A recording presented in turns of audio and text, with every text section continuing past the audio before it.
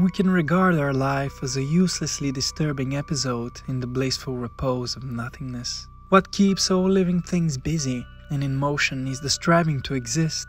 But when existence is secured, they don't know what to do. That is why the second thing that sets them in motion is a striving to get rid of the burden of existence. Not to feel it any longer, to kill time, to escape boredom. Pleasure is never as pleasant as we expected it to be, and pain is always more painful. If you don't believe it, compare the feelings of two animals, one of which is devouring the other. The safest way of not being very miserable is not to expect to be very happy. The shortness of life, so often lamented, may be the best thing about it. If we were not all so interested in ourselves, life would be so uninteresting that none of us would be able to endure it.